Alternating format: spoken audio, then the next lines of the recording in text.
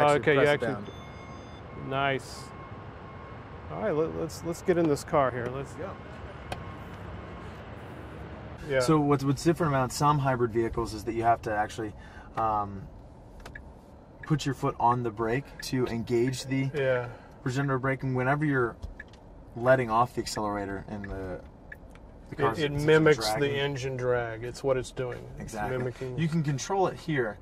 Wow. I was talking about all the controls that you can adjust. So we can adjust how high the ride height of the vehicle is. We can change the steering, which I recommend it on Sport. But if you wanted to, like, for instance, wiggle the wheel now, see how it's pretty heavy? Yeah. Now feel it. Yeah. Well, that's crazy? bizarre. And that's what I tell my salespeople. It's like, hey, we certainly want to emphasize the fundamental difference that Model S has, to any other car. However, you don't want people to think that it's so alien that it's not something that they can own. Right. It's not a spaceship. Right. Although he designed them. Yeah, I mean, he does design rockets, so but I wouldn't compare this to the Falcon 9, in a lot of ways, other than just it's very innovative for its space.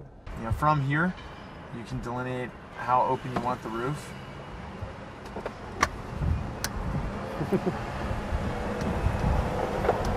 It opens quite a bit, all the way to... Wow. So this kind of gives the open air driving experience, similar to a Targa top or even a convertible. Okay. Showroom's right on the corner of K there. America? Yeah. Wow. Built in California. So we'll take a right at the next light. You can probably get some good acceleration here. I want to make the capital come to us quite quickly. Okay. Try not to hit any pedestrians while we're at it. Oh my gosh. Right? Oh my gosh. It's got a lot of kick to it. So a whole lot of low end torque.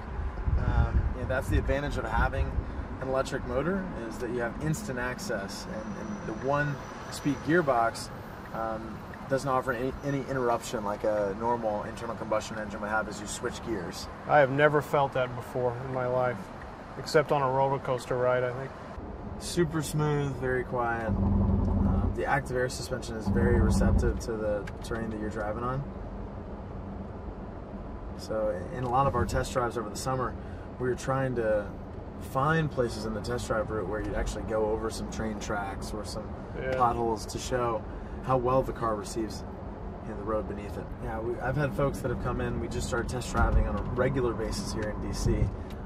Folks that are used to driving Panamera turbos, M-Series from BMW, and AMGs from Mercedes, and getting this car and realize that they can find the same performance, the same luxury. It's really quite cool, especially from a company that started in California, that's building cars here.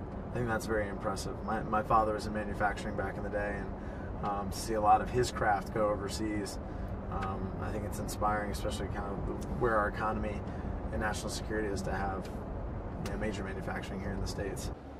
And Let's do it. Yeah, keep rolling. That's 0 Holy to, cow! right? That seems 0 faster to 66. That seemed faster than 4 seconds. Yeah, it goes quick. You heard a bit of the whine of the AC induction motor. I mean, it's I love that whine. That's the Tesla smile. That is the laugh, the Tesla laugh.